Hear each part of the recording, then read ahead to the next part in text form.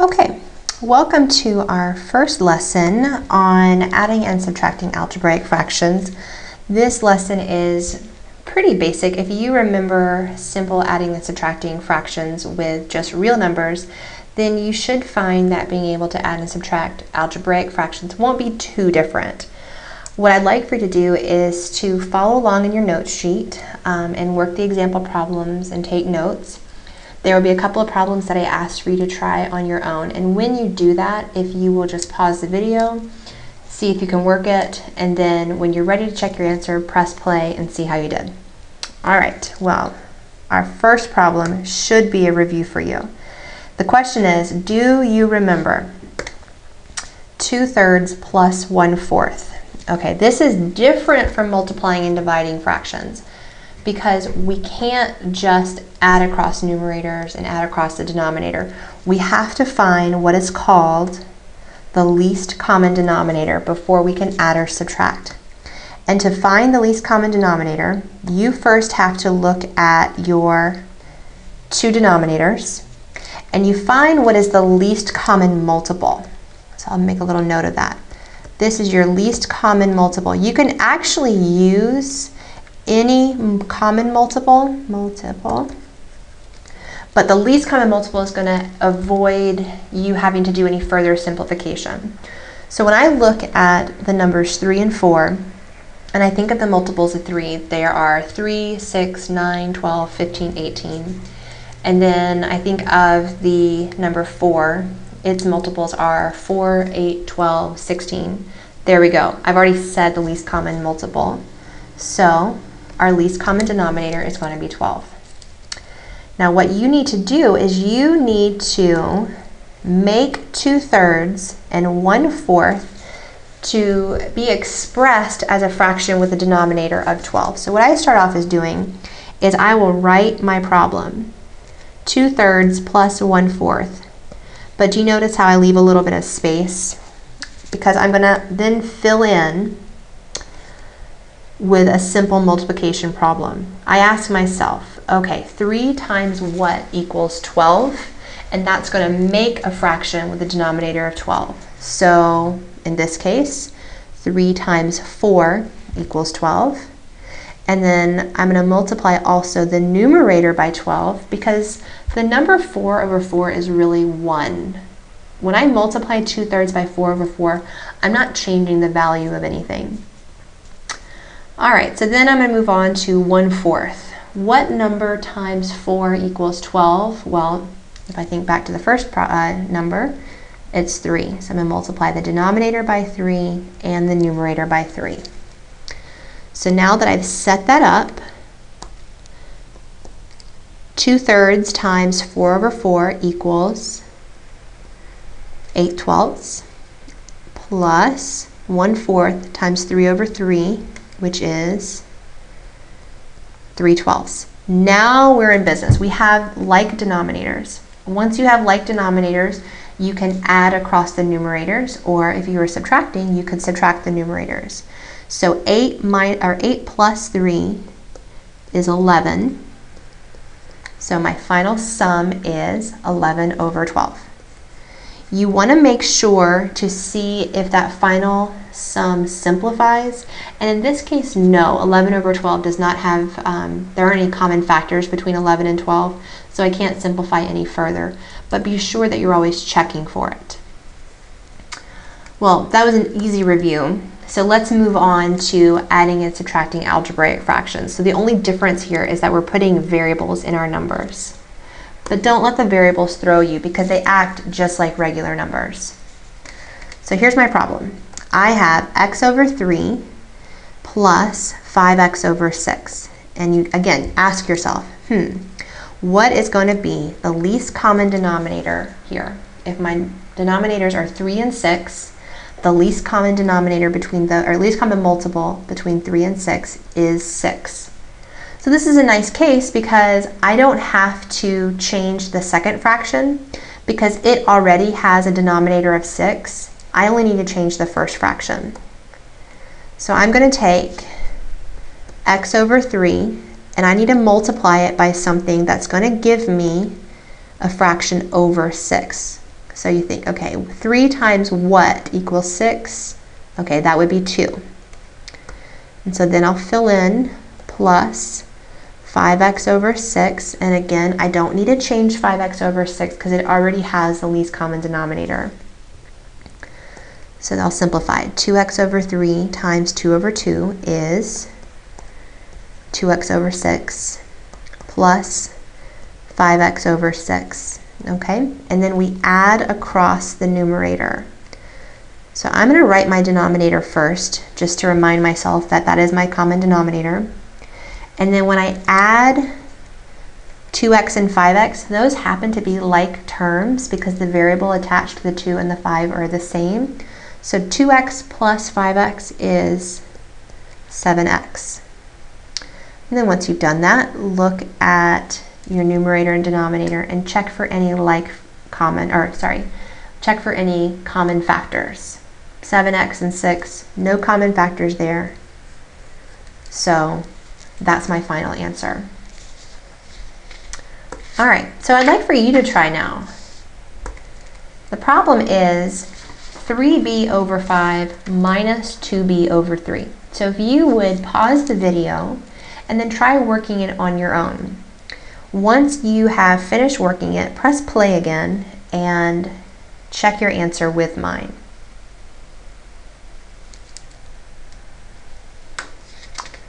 All right, well hopefully you have worked through the problem and you have found a final answer. So I'm going to work through this quickly and see what first of all, what my common denominator is.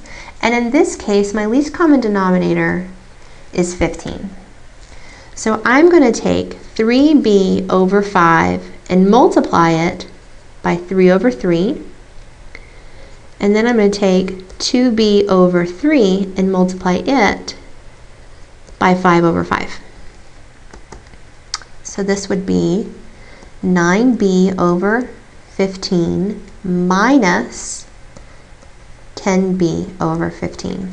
So now I have two fractions with the same denominator. 9b minus 10b is negative 1b, or just negative b. And all of that goes over 15. And then you compare negative b compared to 15. Ask yourself, are there any like factors that I can cancel? Well, in this case, no. And we're done. Okay, so let's move on to my next type of problem. Those other two problems had real number denominators, so you should be fairly familiar with finding a common denominator whenever there are no variables. But these problems have a variable in the denominator. So look at my example. 2 over a plus 3 over c. You still need a least common denominator. In a problem like this, where my denominators are two completely different variables, the easiest least common denominator is just the product of those two denominators. So in this case, I'm going to consider my least common denominator to be the number a times c. If you were to have usually any two variables that have similar factors, then we'll get into those problems later on. But right now, if they're completely different variables, just multiply them together to get your least common denominator. So I'm going to start with 2 over a plus 3 over c. And I'll fill in red, maybe it helps you see a little bit better. The number that I need to multiply a by to get ac is a c. So I'll multiply by c over c. And then for my second fraction, 3 over c, well, the number I need to multiply c by to get ac would be a over a. So this is going to become 2c over ac plus 3a. And just to make sure all of my work looks nice and neat, instead of writing it CA like I had written on the previous line, I'm just going to arrange them the same. So that way I can see absolutely, without any doubt, that this is a like denominator. All right, so we're left with 2c over AC plus 3a over AC. So my like denominator, I'm going to put a fraction bar in, and then I'll just fill in with AC. And then look at your numerators. 2c plus 3a. Those are not like terms, and that's okay. Whenever you don't have like terms, we can't collect any like terms, so we're just going to write it out as 2c plus 3a. And that's okay. Leave it like that. If you want to put parentheses around it, you can. If you don't want to, you don't have to. But what I do encourage you to do is, once you've combined the numerators like that, look and see if there are any like factors that you can maybe factor out and then use to simplify the fraction. And in this case, no like factors, nothing I can factor anymore. So my final answer is 2c plus 3a over AC. Great. All right, now you try it. Our problem is going to be 7 over x minus 5 over 2x. So press pause. Excuse me. Press pause, and when you're done, press play and see how you did. All right. So again, whenever you're adding or subtracting, make sure you identify the least common denominator. And notice how I'm always putting this off to the side. I like to make note of least common denominator when I'm working, so that, first of all, if my teacher were grading this, she could see exactly what you were trying to accomplish when you were changing up your denominators. And it helps you maybe identify any common factors. So if I'm looking at x and 2x, I don't need to multiply these two together. I don't need to make it 2x times x, which would be 2x squared, because I already have a 2x. Look at your common factors, and you only need a minimum of what they have in common. So for example, if these two denominators have a maximum of 1x in common, I said minimum, I meant maximum. Use whatever maximum they have in common. If they have a maximum of 1x in common, then my common denominator needs to have 1x in it. Other factors, I also have a 2, so my least common denominator has to have a 2. So since there are no other common factors, then my least common denominator is going to be 2x, which is actually great news, because this means I don't have to change the second fraction at all. All I have to do is change the first one. So I have 7x minus 5 over 2x. So leave 5 over 2x alone because it already has the denominator 2x. And I'm going to multiply the first fraction by 2 over 2. Because that's the factor that I'm missing. So this equals 14 over 2x minus 5 over 2x. Now we have a like denominator, so I'm going to write it here, over 2x. 14 minus 5 is 9. And there we go, 9 over 2x. There are no common denominators that we can cancel, so I leave it alone.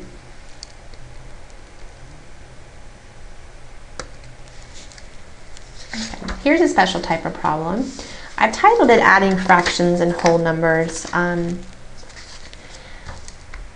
This sample problem, b over 3 plus 1, so 1 is a whole number. Basically, I wanted to drive home whenever you're adding a fraction to a number that doesn't necessarily have a written denominator, but if you remember, all numbers have a denominator. If there's nothing there, then that number is technically over 1. So my least common denominator between 3 and 1 is 3. So I can leave the first fraction alone. I can leave it as b over 3 plus 1 over 1 times, and I'm going to multiply this by 3 over 3. So really this problem is b over 3 plus 3 over 3. 3 over 3 equals 1, so we're great. Now we have a like denominator, which is 3. So I'll go ahead and fill in the fraction bar, put in my like denominator, and now I'm going to add my numerators. b plus 3, those aren't like terms, so I'm just going to write it as the expression b plus 3. And again, none of these happen to be simplifying, but that doesn't mean there aren't problems out there that will simplify. Keep an eye out for them. But in this case, there are no common factors that I can simplify, so I can move on from this one.